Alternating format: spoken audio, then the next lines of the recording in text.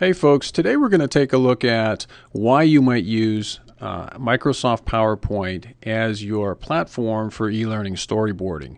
In other words, this would be the software that you would use to actually write a storyboard that's going to go to an e-learning format. So you might have a course that's in an existing paper format and you need a way to get it into an e-learning format.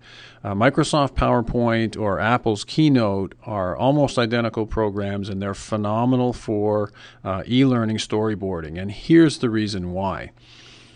Right now what you can see is the outline view in this PowerPoint slide that we're looking at here.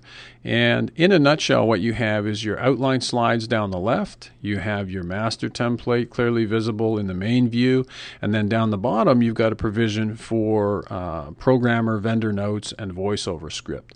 So let's take a look first of all at the outline view on the left side. And what this does is it allows us to have all of our slides sequenced to the screens in your Flash or Captivate course. And what I mean is that each one of your slides has to be clearly labeled, and each of your slides should have a sequence number that matches up to the sequence number, whether it's in the bottom left of your Flash course or Captivate course. But the idea is that partway through the build process, inevitably what happens is that you'll have to make a change or a revision. And you want to be able to say to the vendor or the instructional designer, whoever is actually building this course in Captivate or Flash or Toolbook or whatever the authorware program is, you want to give them specific directions.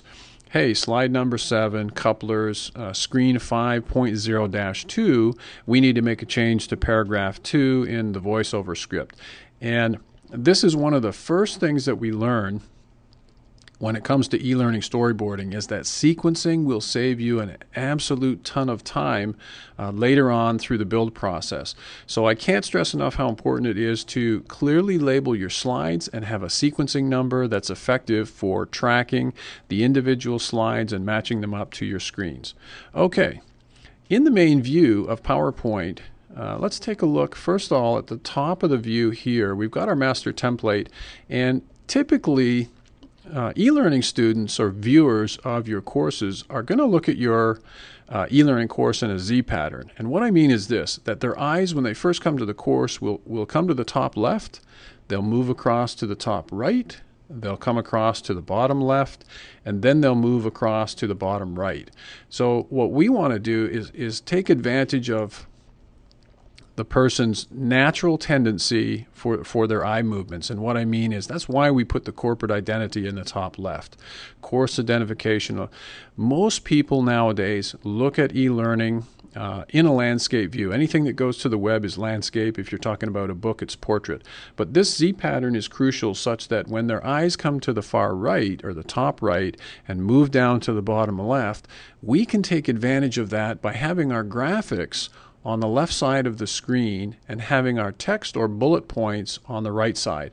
And the reason is when their eyes are at the top right and they start to move down to the bottom left, they're going to hit that title or top bullet title indicator right here, and it's very effective for helping them stay on task and stay focused on your course content. Okay, so once again I'm going to highlight here your upper functionality and just some the intro, objective, module, and test. A good place to start, most students, especially if they're new to your particular course, they may not know where to start, so it's a really good idea to give them a place to start. Always include an intro button in your main navigation up top. So they've got a place to start, then they can go to the objective, then the module, and then get into all of the main subject points that your course has to offer. Okay, next, your content area. This particular course has a generous content area, and you might have here, in addition to a main picture, a bunch of smaller pictures that you're giving directions to the vendor, the instructional designer, as to what to do and how to deal with. For example, if we look at programmer vendor notes here, let's animate the coupler connection to show secure connection. So this is a course for a motorcycle student, and we might have these two connectors coming together to show the secure connection, which is the main focus of this particular slide.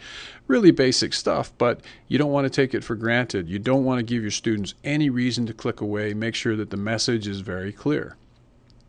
Down the bottom of the screen, we have our bottom bar functionality. And your functionality may vary as compared to what's here, but you definitely want to have your screen sequencing numbers, your corporate copyrights. Here we got print function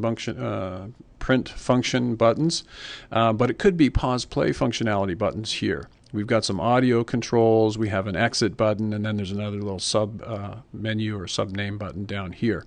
So in a nutshell, PowerPoint gives us in the main view, we can see the master template, all the graphics that are going to be applied to a slide, and then we can come down the bottom and take a specific look or focus on programming or vendor notes and the actual audio script that's going to be used. So these are the key reasons that you'd want to use PowerPoint as your storyboarding platform of choice. Basically, it allows us to see the forest instead of looking at just one tree. We can see all the elements. So again, you've got your slides. You can see all your slides, your sequencing numbers, your master template is carved out, and then your vendor notes or your audio script down below. So in addition to it being a good tool for the subject matter expert or the instructional designer who's doing the build, it's also a great tool for other managers or your boss or whatever manager might want to come over and take a quick look to see that you're on track. One glance and they can see, oh, okay, he's got 10 slides, master templates carved out, functionalities in place, so the project is moving along fairly smoothly.